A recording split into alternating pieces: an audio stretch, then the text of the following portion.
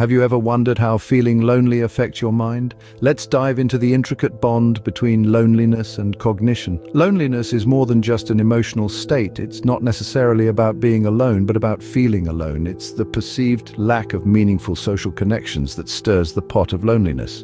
And this perception can ignite a series of cognitive transformations. Picture loneliness as an ancient evolutionary alarm bell. It's a signal designed over millennia, nudging us to rejoin our tribe.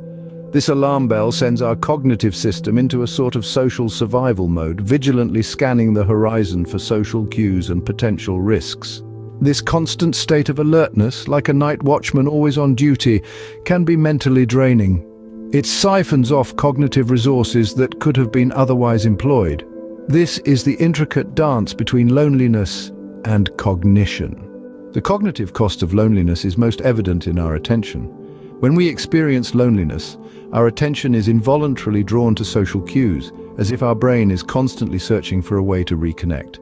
This can be likened to an attention deficit phenomenon, where our focus is so consumed with social stimuli that other areas may suffer. Loneliness can also have a significant impact on memory.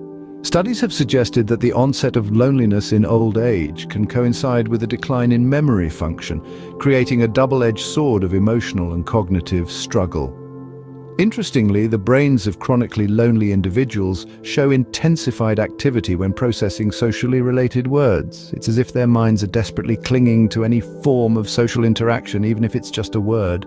While some types of loneliness might be alleviated by changing one's social environment, other types may require strategies to address the scarcity of cognitive resources.